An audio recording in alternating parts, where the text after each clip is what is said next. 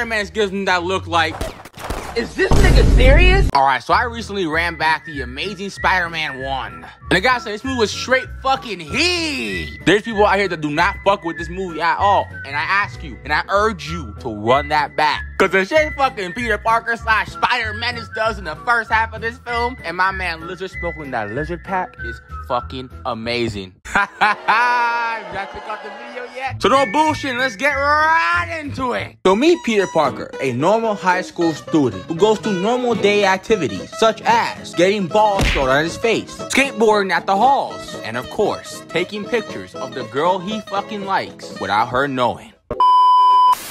Hold up, Peter, what the fuck is your ass doing, bro? What this boy next door creepy stalker bullshit? Like, what if her ass found out about them photos, bro? What then, bro? What if she caught your ass and caught them photos? Your ass trying to get that base, not catch that base? This shit has to be easily in the number 2 slot of Spider Simp moments. Number 1 goes to Miles, bitch ass. I don't know how you draw pictures in your notebook of your favorite white girl, and then she caught your ass lacking the 4K, bro. She sold up pictures that your ass drew. Like, what is you doing?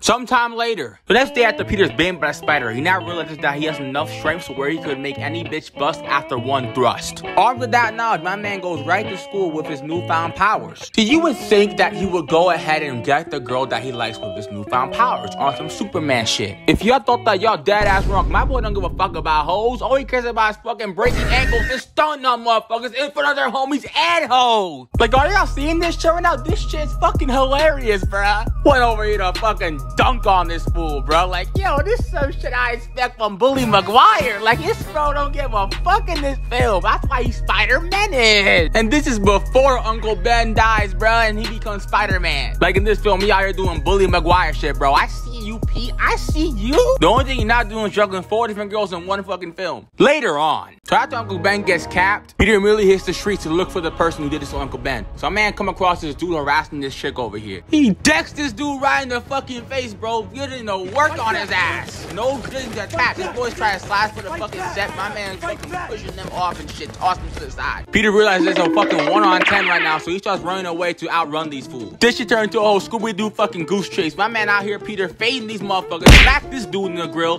kick this dude off him, and catches up to the dude he was originally chasing. Peter catches up to this dude, fucking weaves that punch and knocks him off the fucking side of the building, holding on to him to check if he has the Tsar tattoo. Obviously he don't, so Peter puts his fucking hands on the ledge to let him live another day. And after that, on this night, Spider-Menace was born. So after that, Peter immediately starts catching the fade with anybody that fits the description of Uncle Ben's killer. I love how he just leaves some of these dudes here and doesn't really report them to police or fucking ties them up. It just shows that he only cares about fucking vengeance and vengeance only. If you in his way, then you getting them hands, bitch. Also, can I talk about how good the fucking vigilante suit is in this movie? Cause oh my goodness, this suit is straight heat. One thing I like a lot in this film is the realism. And what I mean by realism is the fact that some of the things that you see and characters do in this film are things that people would do in real life. Peter Parker out here harassing motherfuckers, not instantly going for fucking the heroism and all that shit. It's something that someone would do with this type of abilities in real life. At least he ain't killing motherfuckers. The only person he wants to kill is the person that killed Uncle Ben. It makes perfect sense why he's doing what he's doing. The suit itself, the vigilante suit, is something that someone could get done in real life. It's literally a fucking ski mask, a beanie, shades, some regular ass clothes, and some shoes, my boy. With that realism, and I likes it.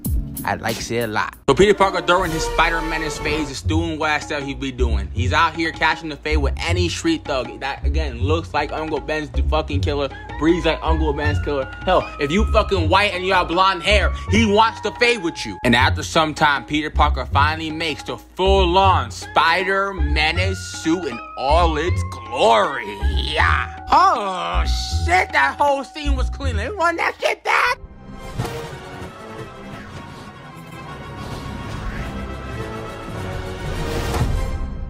And then directly after that, this motherfucker hits a pose over the New York City skyline on some the Batman shit. Nah, bro. And motherfuckers don't like this film. What the fuck they were watching back in 2012? Oh, yeah. I forgot this movie just came out there in the same year. Later that same day, so this random dude out here is fucking carjacking this car with some weird ass device. Where the fuck did he get that shit? Anyway, so he's carjacking this car and enters the car. Meanwhile, Spider-Man is already inside the fucking car with him. How he got in there, I don't fucking know. So Spider-Man starts harassing this dude like he's been doing for the past fucking 30 fucking minutes of this film. He turns around, Spider-Man is nowhere to be seen inside of the car. But then out of nowhere, Spider-Man comes from the front and he will around this dude to the floor. Whoa, whoa, whoa, whoa, whoa, whoa, whoa, whoa. Where the fuck did he come from? How the hell did he went from the back of the car to the front of his face? What? I know I have been meat riding this movie this entire video, but hold the fuck up. I will call out the bullshit when I see it. What the fuck was that? What? Is just Spider-Man the whole position, or he got fucking teleportation powers or some Jason Voorhees shit? Homeboy then whips out Spider-Man's ultimate weakness. Knife. My weakness, it's small knives. But obviously Spider-Man is fucking with my boy, cause he just webs him up and just calls it so easy. Like, man, this is what I love about Andrew Garfield Spider-Man. He talks the most fucking shit, bruh. Like, oh my god, it's so funny. Look how menacing this dude is, bro. Like, oh my goodness, this is why I love Spider-Man. But fortunately for this guy, it turns out he's not the one Spider-Man is looking for. So one time finally appears on the set and it starts with this little dude on the motorcycle. So my man out here, Spider-Man, thinking things are sweet. But my man whips out the blicky on Spider-Man as he should, because Spider-Man is a straight up menace to society in this fucking first half. Spider-Man gets a little closer and the man starts shooting and Spider-Man ultra instant that shit mad quick. Spider-Man gives him that look like, is this nigga serious? He flips over and takes his gun from his ass and bitches at the fucking cop saying, man, I did your work for you, bitch. But then the rest of the one time starts arriving on the set, so Spider-Man realized it's time to fucking jet. Much later, after returning this kid to his dad and Peter Parker now looking at them freaking hugging and embracing, he realizes that being Spider-Man is not about vengeance. It's about being a hero for the people. And some people don't like this fucking movie, bruh. Y'all fucking tripping, bruh. Like, come on. After that scene, you're not telling me this is not a good-ass Spider-Man movie. You're tripping. Yeah, that was the Spider-Man part of the video. So let's talk about now the lizard briefly. Now, like I said earlier, I will call out the bullshit when I see it, and respectfully for me personally, and I mean this in the most respectfully way possible. Lizard's design, to me, is straight cheese. I'm sorry, I don't fuck with it. I'm sorry, I just can't. I can't. What, I do not like this fucking design. It literally looks like some bullshit out of fucking Super Mario the movie, bro. Like, what is this fucking Bowser fucking bullshit? But that does not take away the performance and acting and great stuff that Lizard does in this film. The main thing I want to focus on is where this man started really smoking that lizard pack. So Spider-Man's heading inside the fucking sewer. You must be asking, why is he in the sewer? Well, because that's where the lizard's secret lair is at. And I gotta say, man, this is what the shit I'm talking about when it comes to liking this movie. Now, I just say I like this movie a lot when it comes to like the realism, but I also like the comic book silliness that's also in this film, because the lizard's whole entire plan in this film. Get ready. Do y'all want to know what it is? His whole entire plan, his master plan, is turning the rest of New York City into lizards.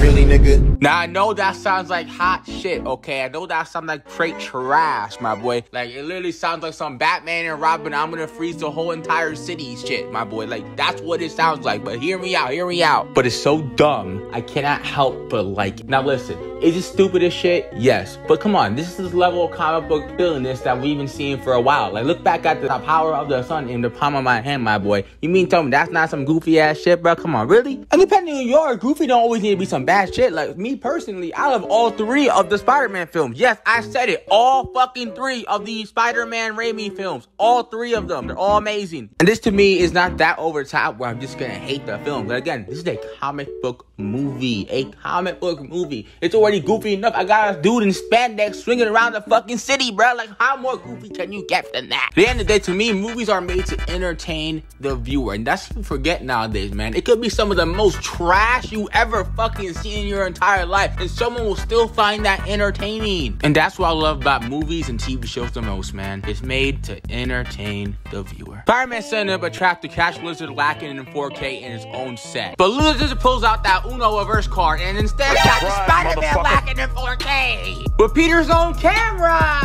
After Lizard sends Spider-Man packing, Lizard finds the camera Spider-Man was using. And Spider-Man decides to bring his own camera because I guess Peter's a fucking moron and did not think to not bring his own camera to enemy territory. Like, bro, what are you doing? That's like if a KKK member in full fucking gear walked down the hood. I wonder what the fuck's gonna happen. Armed with that now, Lizard does one of the most dastardly things I've ever seen a Spider-Man villain do in these films. And this right here, this moment I'm about to show y'all is the reason why he started smoking that Lizard pack. I'll give y'all a little multiple choice question. What do you think Lizard did with the knowledge that Spider-Man is Peter Parker? Did he A, went to sneak in when he's outside on some fucking Harry Osborn shit? Did he B, went to his own crib on some fucking Kingpin shit? Or did he C, went to his school when he's with his girl? If y'all motherfuckers thought A or B, y'all dead ass wrong, cause this motherfucking Lizard did some of the most dastardly shit I've ever seen in my life. He really went to run the fade with him when he's with his girl. Everybody knows you don't run the ones with a dude when he's with his girl, bro. That's his safe space. That's his area. You don't do that shit. This man Lizard really wanted it back in blood. So after Peter tells his bitch to fucking leave, my man and Lizard start fucking scrapping. Lizard tosses Spider-Man through a wall, some fucking injustice transition shit. Then Lizard picks him up and tosses him aside like an ungrateful hoe. And then this man proceeds to make a fucking chemical bomb and throws it inside the hole Spider-Man's in.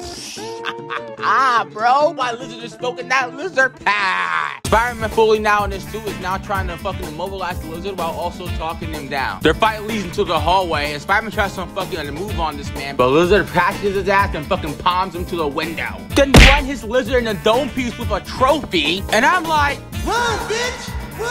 This gives Spider-Man enough time to put Lizard in a whole ass web cocoon, and then he can get Gwen the fuck out of there. Lizard then breaks free of the webs, and then my man Spider-Man hits one of my favorite lines in the entire film. Somebody's been a bad lizard. Oh my god, he's the best Spider-Man! That's why all his clips are better than Toby! After that, we have a whole one-take fight scene in a fucking library with Stan Lee in the back fucking putting books away, and y'all call this movie trash! Spider-Man again gets folded into some fucking books! And this allows Lizard to fucking flee the area. Yeah, that was my little review on Amazing Spider-Man 1, and I hope y'all really enjoyed this video. I really put some lunch time in this. So if y'all did like this shit, give it a like and subscribe if y'all want to. Please subscribe, please. But anyway, leave a comment and let me know if y'all liked it or not, or let me know what you all thought about the video in general. Love y'all, like always. Thank you for the support. Peace!